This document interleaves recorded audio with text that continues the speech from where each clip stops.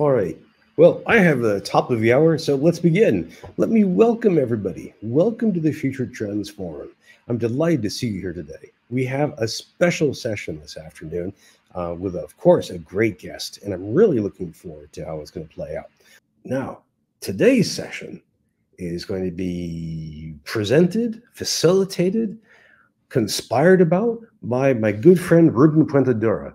Now, if you don't know Ruben, you should. He's famous for quite a few things, being a fantastic presenter, a great developer, an incredibly funny person. He's also best known, I think, for creating the SAMR network, which is a great way of rethinking educational technology. He's also well known for the Education Quintet, which I, again, recommend paying a lot of attention to. And what Ruben and I are going to be doing is we're going to be running a special kind of role-playing exercise. We've kept the details of this secret from everybody. Nobody knows until a couple of seconds from now. The idea is we're going to try to simulate a Black Swan event.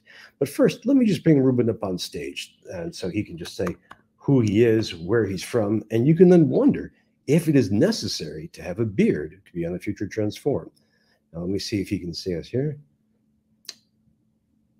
Ruben, did I get the one of you that is not logged in? Here, let me get that. Hang on a second. Hang on a second. We've got Ruben here twice. There we go. Hello, sir, and welcome. All right. Well, thank you for the kind introduction, Bryan. Oh, it's really good to see you. Ruben, I can't remember the last time I've asked you this question, but what are you going to be working on for the next year?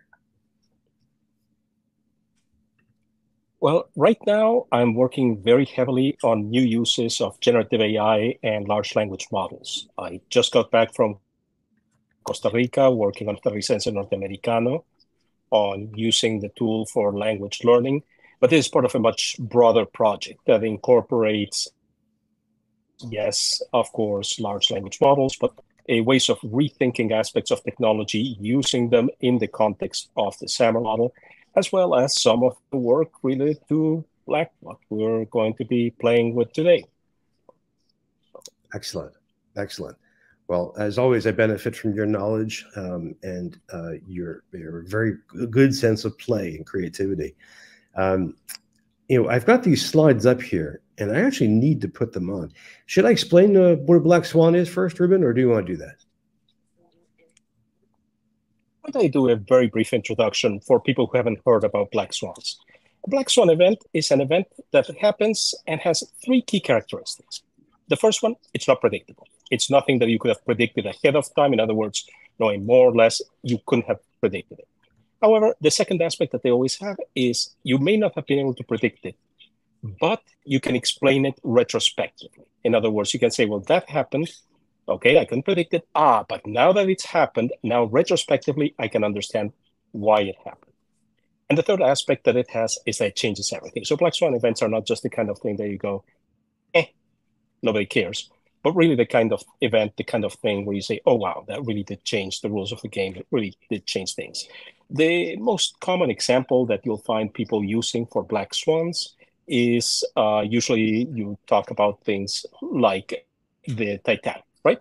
The Titanic, nobody predicted ahead of time, could have predicted ahead of time what was going to happen to it. And nobody, I know you hear some of these stories about somebody had a vision, etc., but the same person was having visions about every ship out there, so not exactly a prediction that it was going to sink. So it couldn't predict that it was going to happen. Once it happened, of course, you've got dozens of books on why the whole event happened.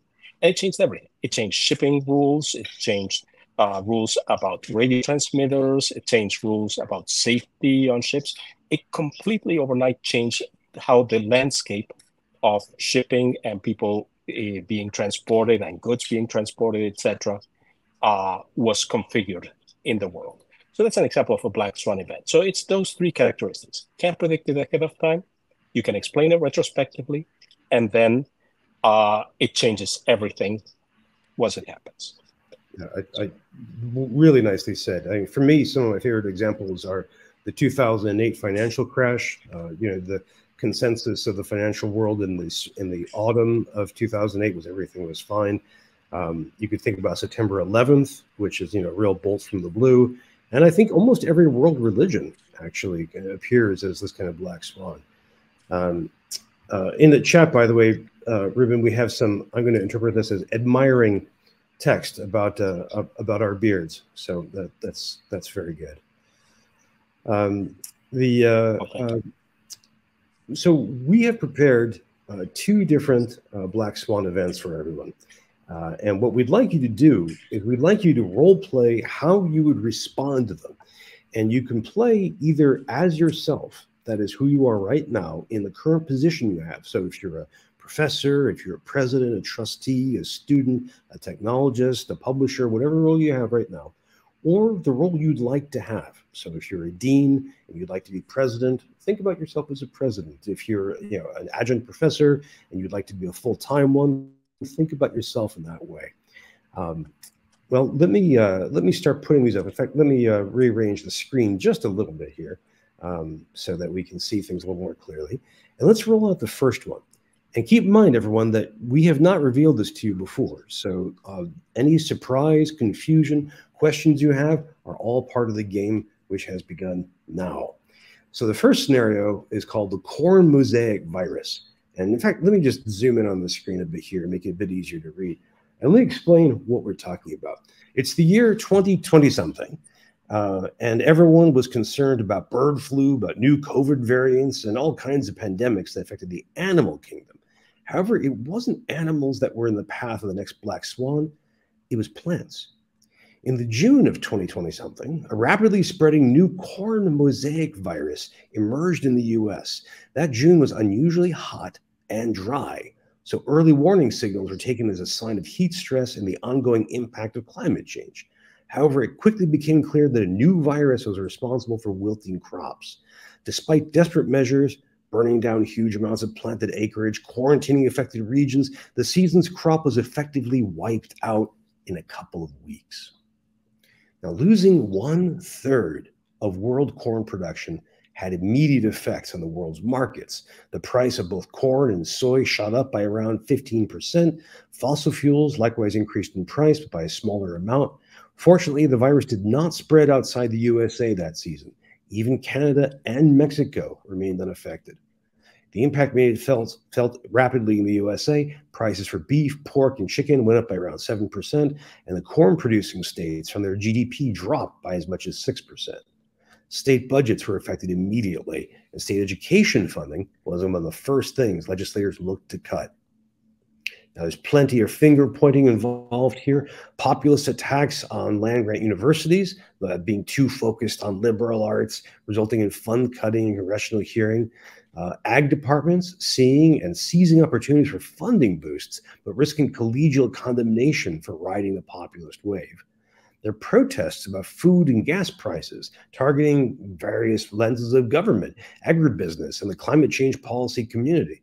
There are also darker shades to some of these complaints, with muttering in congressional hearings about a foreign origin for the virus. Multiple political culprits were floated, with motivations ranging from an attack on the USA economy to a desire to raise the prices of corn and soy, so experts, to an eco-terrorist attack on King Corn. Now, of course, these conspiracy theories have only become more complex and arcane when when the next planting season, China found its corn crop overrun by a new strain of the virus. So, Ruben, how should people be responding and thinking right now?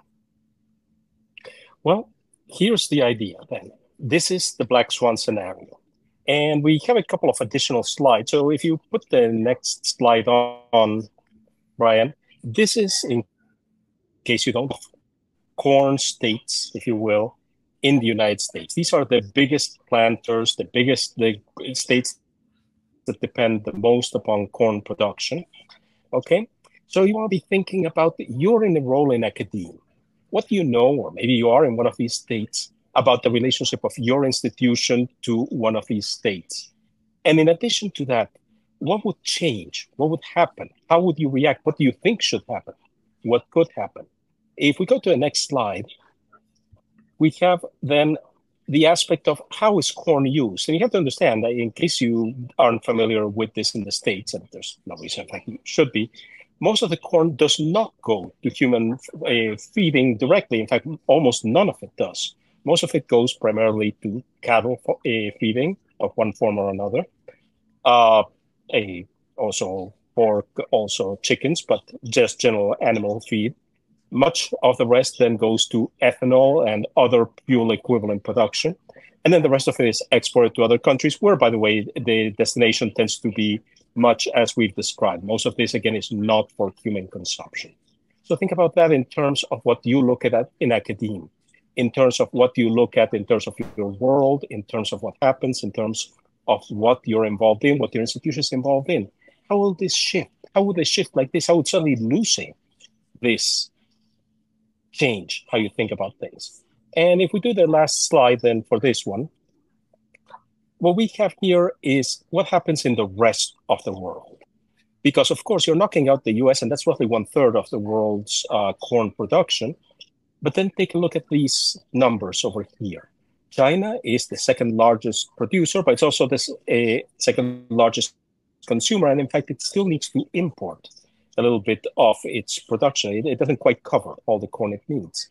Then you have other, and then you have countries in interesting places, like Brazil, for instance, is a major producer. But if you look at the list below the nice little pie chart, you'll find that Ukraine, Argentina, South Africa, all of these countries, India, are also major producers. Again, India is a major consumer as well, but differentially, India does have a slight surplus. So how did this change in terms of international relationships with institutions in these countries? What might happen? What students might travel, what they might be interested in? So that's the type of thing. So again, just giving you a little bit of the context for what feeds into a black swan. And what I'd like to encourage you to do now is I'm going to be quiet, and I'm going to encourage you all to type into the chat space or ask our good host here if you would like to come on stage and talk.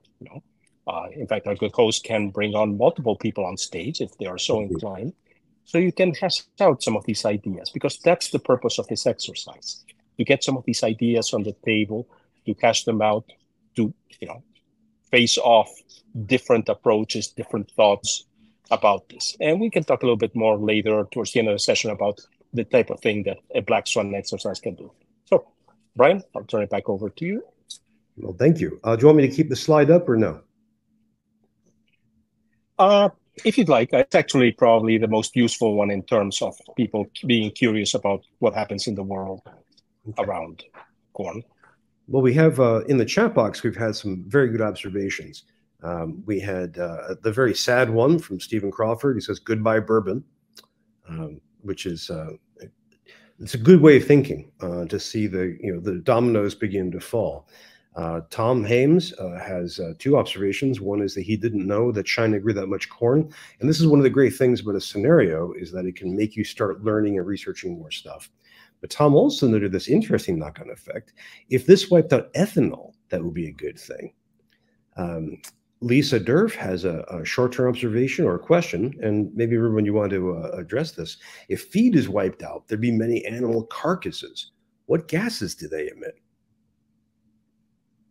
That's a great question. So if feed is wiped out, what you're very likely to see is an early slaughter of animals. Not pretty, but that's exactly what would be likely to happen. You'd likely see greater demand on refrigeration facilities, and if not enough was available, then you'd likely see a lot of the cattle being going downfield, so to speak, to things like, ranging from dog food and so on. In other words, immediately processable material to just being reused as fertilizer or something like that. But you do have a good point to make. In other words, the increase in refrigeration facilities would likely lead to an increase in greenhouse gases due to additional energy demand.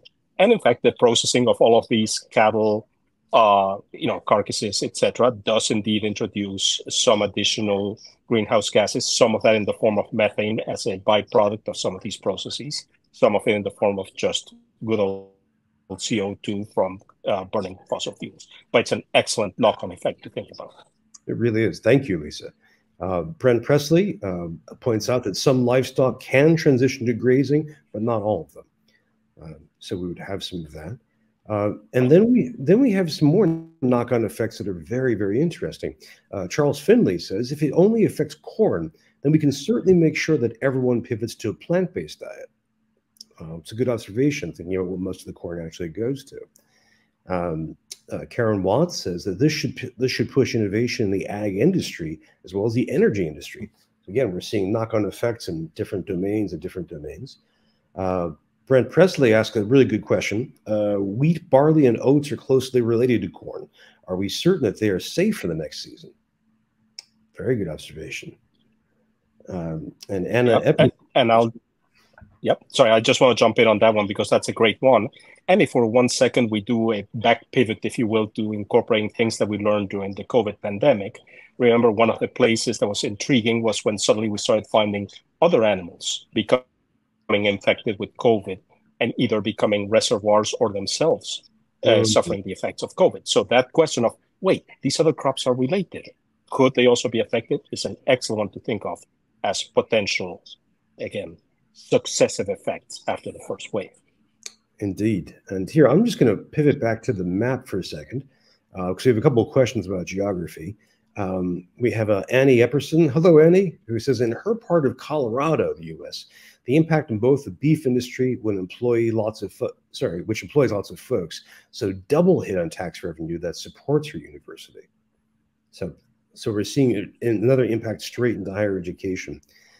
Tom asks how much CO2 is created by corn production, which is a good thing to think of. And then Neil Geisel has just a really great narrative here. My mind goes to thinking about stakeholders who are most significantly impacted, crosswalking to identify where our campus expertise might help different highly impacted groups, and then walking through the change management required to mobilize rapid, I think he was going to say rapid responses, which is brilliant. Ruben, do we want to just push people to think now about some of the say a bit more about the impact on higher education where they are? I think so. I'd like to hear more from people. Again, just think of where you're at or where you would like to be and what you would see as the impact across the board. It can be everything from curriculum to funding to student populations, you name it. I can think of knock-on effects in just about every single aspect of academia, but I'm more interested in hearing what all of you have to say or think. Oh, excellent. And folks, you're all on the chat, doing great. If you'd like to either join us on stage, we can host a couple of you. Just click the raise hand button. Or if you want us to display a text and want me to read it out loud, put it in the Q&A box. There's all kinds of ideas here. James Boswell says we have to locate food sources and other ways to feed livestock, find ways to eradicate the virus. And Annie has had more. With the drop in ethanol production, would reinvigorate the petroleum industry for fuel and for tax revenue. There are more comments on bourbon, including Steve Crawford says that the reductions in bourbon in his state of Kentucky would reduce tax revenue. And that happened historically before. That happened during Prohibition. So again, that has a knock-on effect on higher education.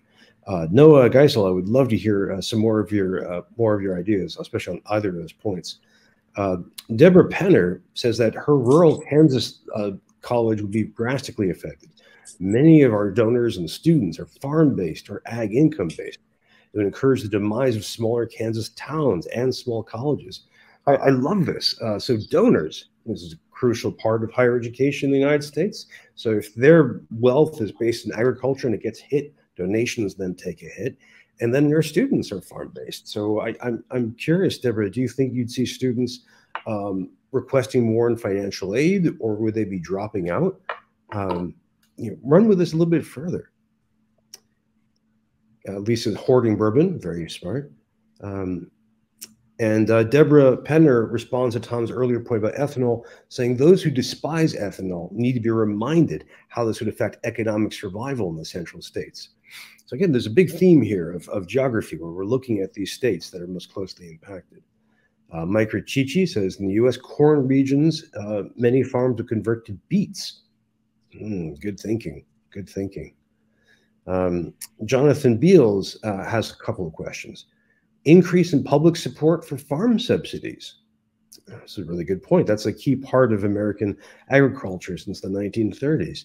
Or would public demand, would the public demand more diversification of production to accompany that? Right. So the taxpayers say, all right, if we're going to, increase their subsidies to keep you all going, are we going to demand that you move to beets and other plants? Tom Hames says the college research facility should be well placed to help industries to pivot away from corn. Europe lives on far less corn than we do even today. And then Mike Rikichi comes back by saying replacing high fructose corn syrup, I hope I've got that right, with beet or cane sucrose is only one part of the industrial corn spectrum. Cornstarch, corn oil, dextrose all come from corn, and alternatives would be needed. See, this is great. And when you start picking at the different parts of a scenario like this, you start to see all the different connections beginning to get pulled on as well. Catherine Bailey says, we currently have surplus in the industry, so saying we produce less in the U.S. may not be a crisis at all. However, globally, I could see the losses that could be a boon for the U.S. to make funds, but could be part of a breadbasket war brewing. Catherine, this is great. I love that. I mean, not that I'm happy about a war brewing, but I think these great observations. I mean, you're digging into the data, you're focusing on how this would impact the U.S. and then bring up the geopolitical implication. Very, very good. Annie Epperson points out the different water demands between beets and corn will be a sensitive point here in Colorado. This is great. So if we move from the Midwest towards the American West, the West is much drier, and this is definitely an issue. Thank you, Annie, for bringing up water politics.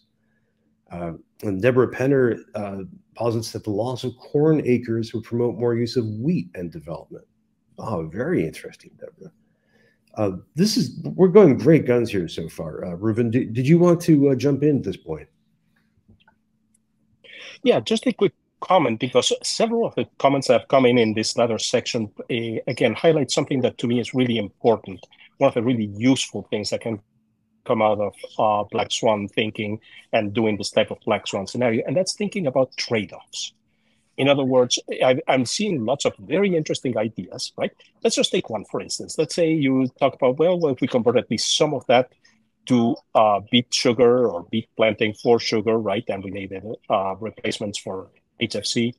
But one of the things is that, of course, beets as a profit maker, the profit margin on beets is much lower than on corn.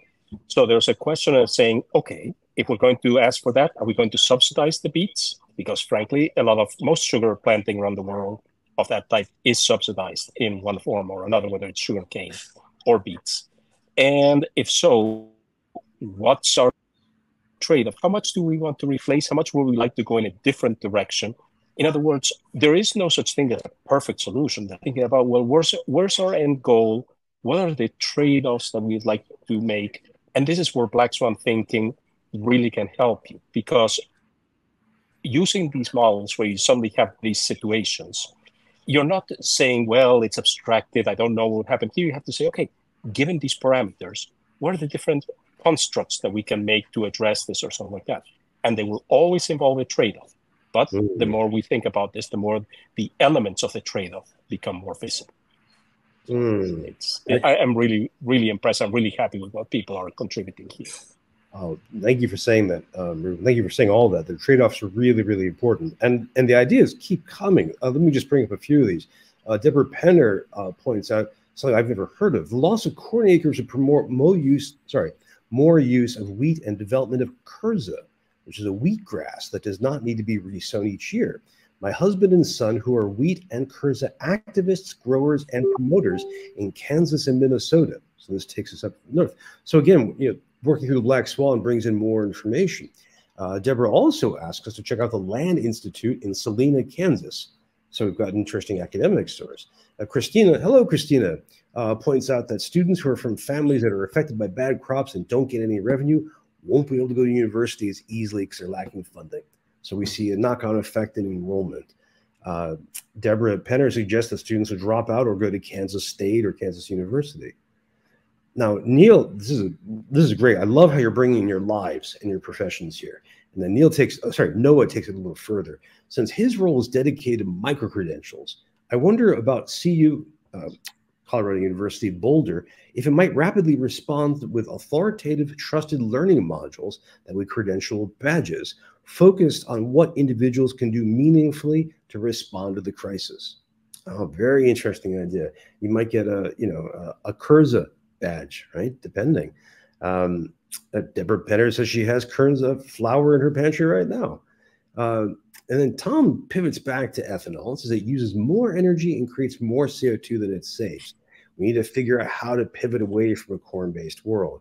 The U.S. needs to diversify its crops away from corn. And Tom, maybe this event would be a way of doing that.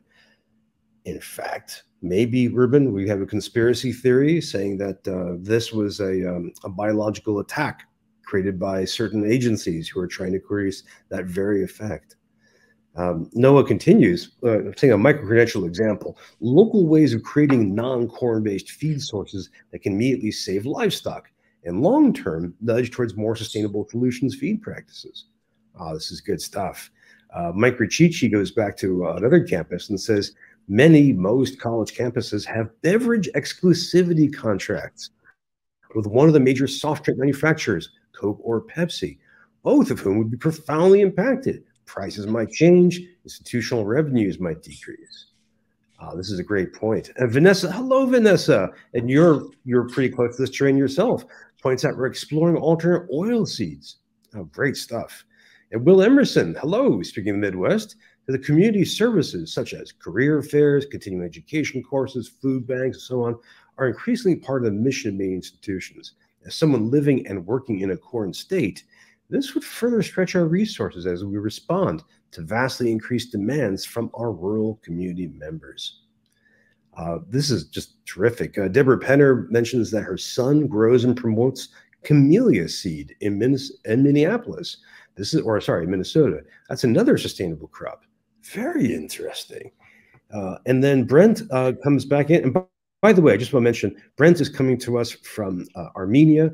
We also have another person coming to us from Brisbane, Australia, and we have someone from Alaska. So we have a truly global forum today. Brent says that he suspects our demand for high fructose corn sugar is inflexible. So we probably have to subsidize beet production. Very interesting. Right. There's more and more of this. Right? Ruben, do you want to wrap this up? Or have any comments on this before we plunge into the next scenario? I think, I'm just looking at the text chat. And by the way, I know you normally ask for this, but I think I'll add my voice here. If people are willing to share this, I would love to be able to share this out after we're done with this session, because there's a wealth of ideas and information coming through. And I'm just going to, just for wrapping this one up, and yes, I agree. I think we should move on to the next one, even though we could obviously spend the rest of today on this. One of the things that I see coming up, for instance, is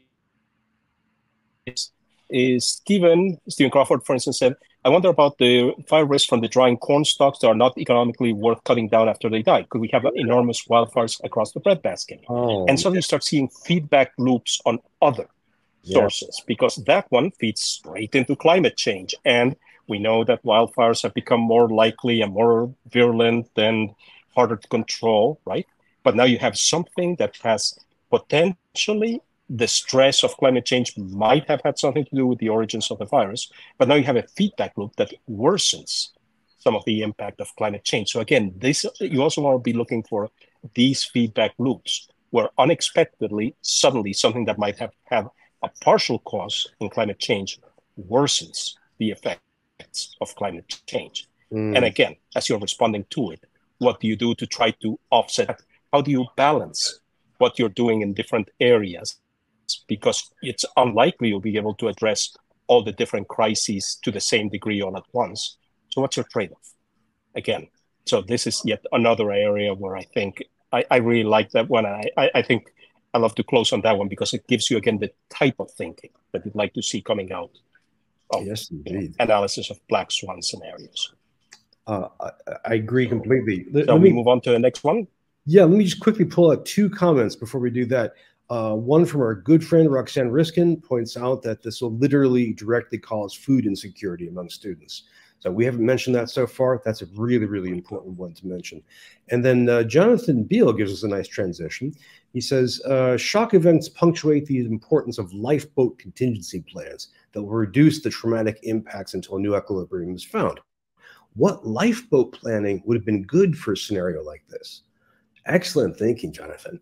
And that's the transition to our next scenario. So you're thinking about lifeboats, you're thinking about knock-on effects and trade-offs. Well, let's take a look at this one. Here. This one has an unusual name. This is called the Academic Panama Car Wash of 2020X. What is this about? Well, let's explain here. In this year, 2020X, members of the International Consortium of Investigative Journalists, the ICIJ, received tips about a new international money laundering operation. The informant function it blended elements of the Panama Papers, which was laundering and hiding illegal funds, and of the Odebrecht, aka the car wash case, which had bribes paid to officials for signing contracts. However, the operation had a few additional distinctive characteristics. It featured more criminal organizations among its clientele and a very specific endpoint for funds and influence peddling endowments at American higher education institutions. Now, initial rumors were met with vehement denials from higher education, but an unrelated crypto fraud investigation coordinated by Interpol led to the unearthing of a trove of evidence pointing to a range of troubling practices at several academic universities. With encouragement from bipartisan congressional committees, whistleblowers stepped forward to denounce practices ranging from looking the other way, to implicitly peddling access in exchange for funds, to actively soliciting and seeking out connected shady donors. In this process, several big donor names were found to be linked to the operation network, although all disclaimed knowledge of its existence. Higher Ed struck back at Congress in the investigations, claiming that actual involvement was marginal at best, and the whole hearing process was designed to distract by involvement from some politicians, as well as to fuel support for legislative controls on higher education funding. But regardless of the veracity or falsity of some of these claims, the impact it's had on student and family decisions, as well as on donors, was undeniable. Now, do you want to walk us through this infographic? Yep. So if in the previous Black Swan scenario, we were looking at systems, right? We were looking at interrelated systems. Here we're looking at something more like networks or more, so I would say, intimately related to how networks interact and how suddenly having networks grow bigger than a certain amount or have more complexity to them suddenly creates new things. So here I'm going to show you in the next two slides. The first one shows you what the Panama Papers look like. Now, the Panama Papers were mostly about how you created shell companies, shell corporations, to hide illegal funds, whether it was tax evasion or something else, right? And this diagram shows you how internationally you have these interconnected shell corporations. So again, people think of the shell corporation that everything is put into. And this diagram shows you, in fact, no, it's a network. And there are intermediaries that do not themselves constitute endpoint shell operations, may be more or less legit, but serve a crucial role in facilitating bridging the network of operations. And again, you'll have all these slides. There's a couple of papers on the topic. I strongly recommend reading them. So that's the Panama Papers. But if we look at the next one, we'll see a different type of network. And this is two slides illustrating aspects of the Odebrecht network. Now, Odebrecht was a bribes operation for the company, for Odebrecht, pay a public official, get a project considered, moved up the ladder, etc., right? Get oversight shifted, whatever was necessary. The amazing thing about Odebrecht, why people were fascinated by it, was the complexity of it. You tend to have this image of, okay, company goes and puts a lot of money in the hand of a certain member of Congress or oversight official, whatever, and then something happens. But again, what you had here was a vastly complex network of people interacting with other peoples, with agencies, and so on. So the top left is Odebrecht overall, and it's hugely complex. So if you look at just one small aspect of Odebrecht, and this is the network that you see in the lower right-hand corner associated with Toledo, a former president of Peru, you see the type of thing you get. You get networks of interaction, but it's not as simple as, again, somebody from Odebrecht going up to Toledo and saying, here you go, have some money, let my project go through, and that's it. You have things like state capture. for instance, state organization capture as being a sub-network essential to what's happening here. You have different elements of the family. You have different, if you will, quasi-corporate entities, although they form spontaneously as a result of the networks. So this is what you're thinking about. When you're thinking about this black swan, don't think about one person goes up to one school official and says, here you go, have a lot of money. Now, can you get me influence with these other donors to your endowment? Or here you go, I have some illegal money. I'm going to hide it, park it, if you allow me to use your endowment as a laundering fund. Think more about the type of network that can emerge where even when people are trying to keep things honest, they can't really control all of the pieces of the network. And yet they can find themselves being one of these nodes, one of these elements in the network. So, Bryan, over to you. Well, so here is the black swan. So we have this enormous networked event, basically, which gets opened out to the whole world. Higher education is involved in illegal money laundering, as well as links to some unsavory characters. How does that play out in higher education? And also, how does it play out in the overall world? Think about what we just did with the corn plague. What are the dominoes that fall once we see this? And also, what questions do you have about how the academic Panama car wash would work out? We had Jonathan Beale beat everyone to the moment with the Casablanca reference. I'm shocked, I tell you, that the endowment complex of U.S. higher education should be susceptible to such shenanigans. So he got us to that. Noah Geisel points out something very, very interesting. At the Badge Summit next month, we had a couple of sessions that were tracking notions of trust networks specific to digital credential ecosystems. How do we leverage networks to enhance trust and to allow our stakeholders to thrive because of boosted credential trust? Related, he points out that Arizona State University's Trusted Learn Network is working on a lot of this stuff. Ruben, what would you do with that? So thinking about the networks here of corruption and then the networks of trust for credentials, what do these two say to each other? That's a absolutely great point. And in fact, I'm going to reference the two papers that I cited in the bibliography that accompanies the slides. No need to look at them right this minute. Okay. But there is a discussion of exactly how to build up trust networks to offset, or what type of trust networks can be built. So we have a double aspect. The intuition that Noah brings to the table is absolutely right. A trust network is the best way to deal with this. A simple way of saying, well, look, make sure that your compliance officer at your university that oversees the trust does X, Y, and Z doesn't work when you have situations as complex as this, because there's too many pieces in the puzzle. There's too many intermediaries. There's too many networks involved. In other words, this exceeds that type of, but you can construct trust networks. And again, the papers that I referred to have, and to use those to leverage. So you can use them directly. But I also would point to about what academia can do.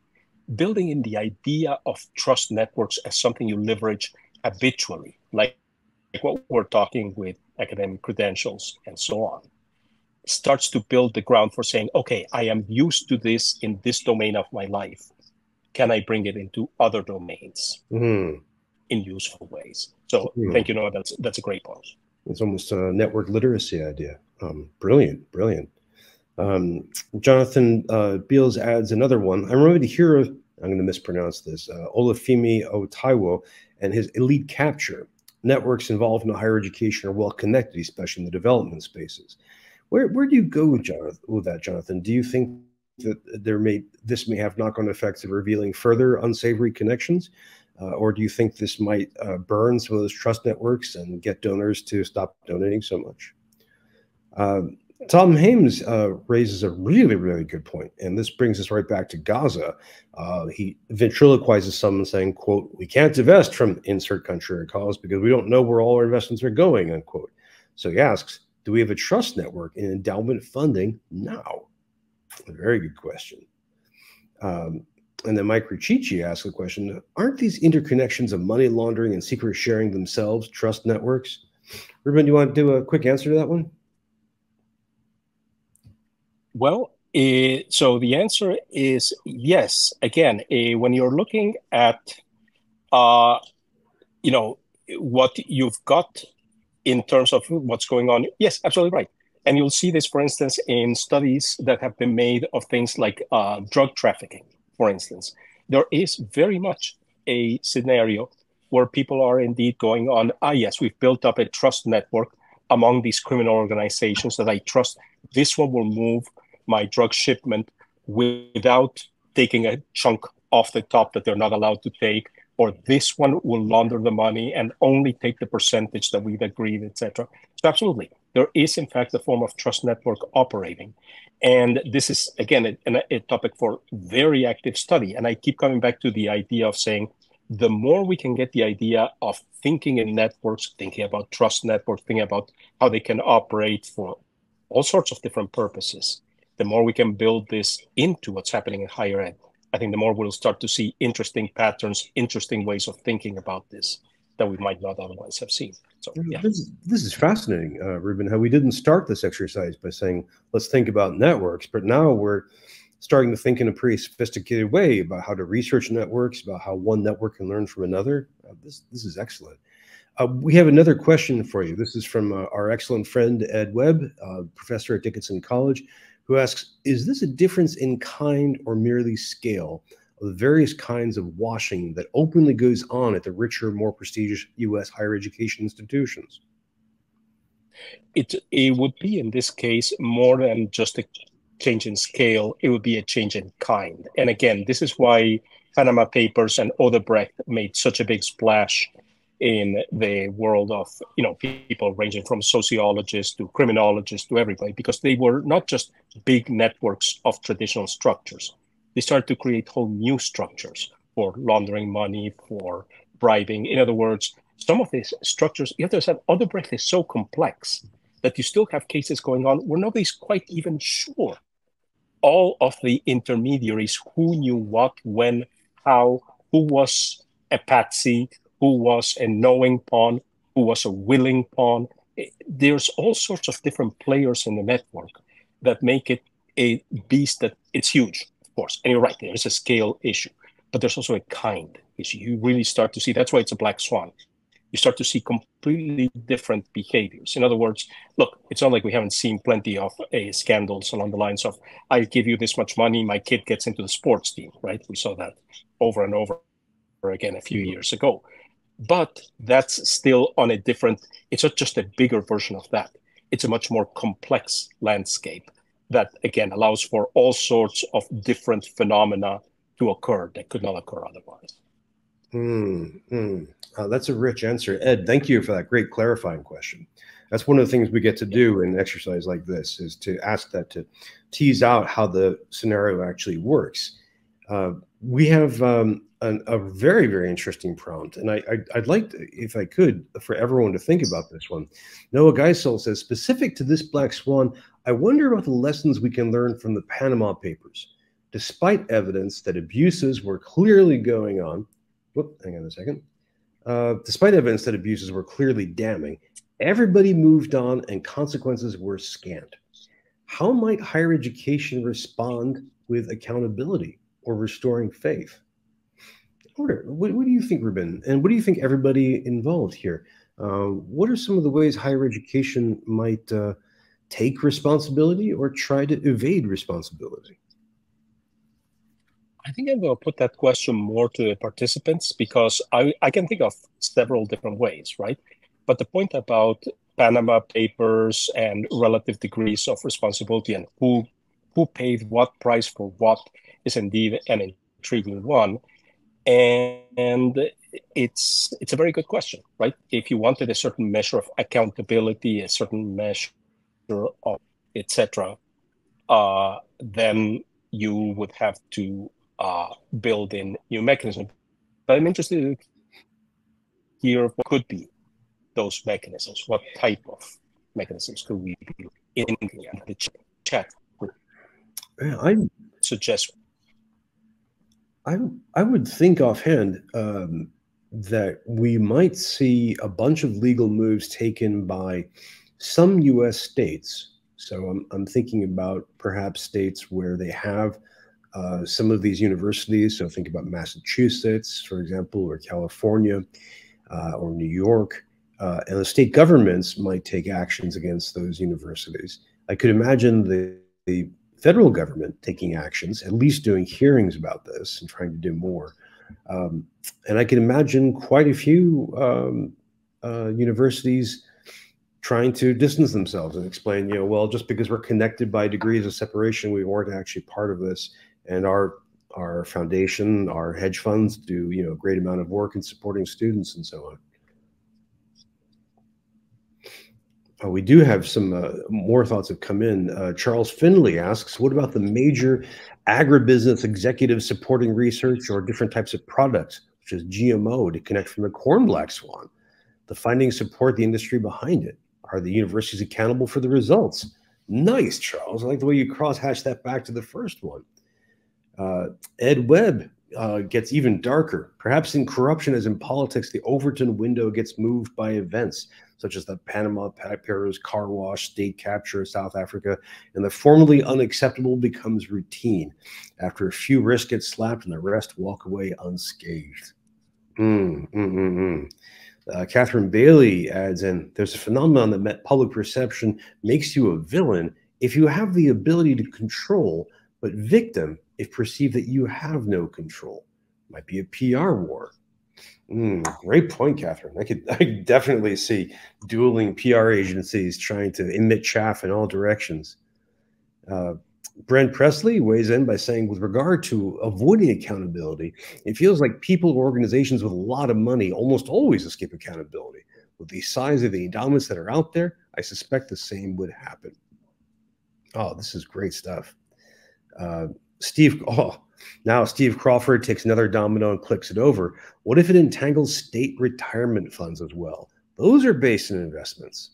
Very, very good one. I mean, I don't mean good as in happy and beneficial. I mean, it's a really great connection to draw. Vahid imagines a geology professor willingly or forcibly providing data that helps find a good location for a drug plantation. Oh, nice one. Ed, I wonder if that would fall within the new Overton window there. Steve Crawford says states might not want to implicate themselves. And then Noah Geisel says, by example, someone mentioned Epstein. At MIT, my understanding is that they fired Joey Ito was the head of the lab there, and counted that as an appropriate response. Performative, hollow? Could Black Swan responses be less about crisis communications, more about ways in responding that align with our missions? Oh, it's a great call, Noah.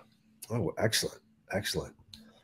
Ruben, there are a few more. Should I keep going, or do you want to jump in? No, just I love what the people are pointing out in the comments. And one of the things is, I love the question of the state retirement funds, because that's exactly right. People tend to forget that some of the biggest players in the investment market are organizations like CalPERS, for instance, right? Yeah. And yes, of course, many of the large universities, university systems, etc. When your endowment is multiple $1 billion in size, you're a great target for all sorts of indirect effects. It becomes interesting in and of itself as a way to influence other investments. For instance, suppose it's known that you have a major position in a particular segment of an industry. If you wanted to influence said industry, you might decide that a great way to do it would be to target the endowment via a network such as what we're looking at here. Now, you could say, well, geez, what am I supposed to do with my endowment? That's a very good question. You need to have an idea for effects like this, how you would look for somebody trying to effectively go through your endowment by affecting it with a suitably sizable donation to shift something in an industry as a result, say, of a desire for a certain company to be benefited, equivalent of a bribe, except now routed in a rather interesting way. Oh, this is very, very good. I like how this Black Swan cuts through society at a different level or a different trajectory, and is leading us to different connections. Jonathan Beale points out to Catherine that the irony being that modern complexity is both a boon and an excuse for elites. Quote, I am the only person who can deal with this complexity before crisis, and then afterwards, how can you blame me? It was such a complex problem. Nobody could have foreseen this afterwards. Mike Riccici adds the TIAA CREF account, or that whole enterprise being impacted. Very, very good call, given how that services a lot of people in teaching and cultural heritage organizations. Jonathan Beale goes on, the constant whiplash between confidence and confusion is likely one big reason for loss of institutional trust. So we might see trust go deeply down the drain about this. Catherine Bailey says a larger, more real scenario will crop up after election. Depending on how it goes and state funds and investments that support companies aligned in politicized social supports might put a higher education institution into the crosshairs of a political debate. Oh, very, very good one, Catherine. I've seen this happen a few times over the past couple of years where in Connecticut, for example, state officials will put up the idea of taxing endowments that are over several $billion, which will just mean one institution when they say that. So yeah, this could become this could drive further political policymaking at higher education. And Tom adds that this is an information overload example. Very, very true.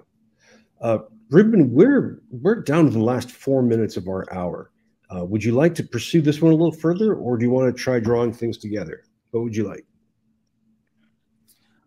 I think we're at a good point to draw things together, Bryan. So here's what I was going to say. First, I want to thank everybody for participating, and please keep on typing into the chat. As I said, we will be sharing this if people have no objections, analyzing it as well, trying to extract some themes. And I just want to highlight a couple of additional things. So, Black Swan scenarios like this, first, the ones that you have here, folks, these are free. Feel free. We will make, of course, all of the slides, resources available. So please feel free to take them, use them, modify them in whichever way you would like at your institution. Anyway, they're useful to you, that it's important that they get used. That's how they become useful. So, but the other thing about Black Swan scenarios is they can lead to several different things. One is trying to build anti-fragility, right? The type of institutional resources, or personal in some scenarios, which allow you to go through a Black Swan event and come out the other side of it. Not just, well, we kind of just limped through, but actually come out with, not unaffected, but at the very least with new capacities, new capabilities you didn't have before. So that's one of the uses. But there are two other uses I wanted to highlight, and we've actually heard them both come up in the discussion, which is absolutely great. Because the second use is for what I would call the aspect of seeing the networks, seeing the systems, starting to see these connections, trade-offs, intersections that you might not have thought about to look for even beforehand. And we've seen just many of those, and I've seen some amazing stuff that I'm going, I hadn't thought of that in terms of these two scenarios. So seeing the systems, seeing the networks, seeing the connections, seeing the trade-offs, the knock-on effects, etc. All of that is another important aspect. And there's a third one. And that came up, I think, in the context of here with the trust networks, which is this also helps you using these Black Swan scenarios to bring up discussions for community. Because the type of responses you would like to build anti-fragility in an institution, and Tom highlighted this, and a couple of other people highlighted this, I think it was Jonathan as well, in this, you don't want the person on top saying, I know everything that has to be done, I will tell you how to do it, because not only do they generally not know, but in fact, you can wind up in a worse situation with that. So you want to talk about how you build up community understanding, community discussions, so that you can find approaches, processes you might not have before. And this type of conversation around Black Swan scenarios is a great way to start at least some of that community building process, those explorations, thinking about this, what it could be. So just wanted to put those things in closing on the table. Oh, excellent. I think the intensity of conversation that's been going back and forth really shows us all of that kind of community and networking. And just, a few more comments that have come up. Catherine Bailey says, as a planner, I try to get everyone to see that it's not always a negative look. Look for opportunities to leverage. Very, very true. And Juliet Bentley in Australia, where it is, I think, dawn now, says the teachers are looking at AI and implications here. So this is I think this kind of shocking Black Swan event exercise gives you a nice way of looking at implications for other things that are non-Black Swans. And then Ed Webb tossed us a good example of a potential way of responding to this car wash Panama Papers story from his state of Pennsylvania, where there's an attempt to bar universities and pension funds from divesting from Israel. So you could imagine different laws playing out like that. Ruben, we're out of time somehow, which is astonishing to me. Let me ask you right now, what's the best way to keep up with you? Is it on LinkedIn or somewhere else? LinkedIn. Yeah, LinkedIn is right now the best way to do this. I've had to shift away, what used to be Twitter is now not what it used to be. It may become the best way to keep up. That's where I've been posting. I'm hoping to post a couple of new things this coming week. And that's probably the best way to find out, what type of mischief I'm getting up to. Well, thank you for helping us get up to mischief this past hour. These are great, great scenarios. And this has been, for everyone, a terrific discussion. Thank you, Ruben, so much. Please enjoy the black monolith behind you. I hope it leads you to a space station. Thank you. And for everybody else, thank you so much. This has been a terrific discussion. I hope to get the recording up and to share the slides as well as digest of your notes. If you want to keep talking about this, we have the potential to do so on any of the social media outlets, from Twitter to LinkedIn, Mastodon, to Threads, and Blue Sky, and of course my blog. If you'd like to look into previous sessions that we've done, previous scenarios, as well as sessions that cover some of the topics that came up today, you can find our archive at tinyurl.com/FTFarchive. If you'd like to look at our sessions coming up and everything from enrollment to grading to Trump to the future workforce, just go to the Forum website at forum.futureofeducation.us. Thank you again for talking and thinking with us. It's been a pleasure visiting having the Black Swan visit all of us. I hope everybody here is safe and sound. If you're in the Northern Hemisphere, I hope you're as cool as you can be. Take care. We'll see you next time online. Bye-bye.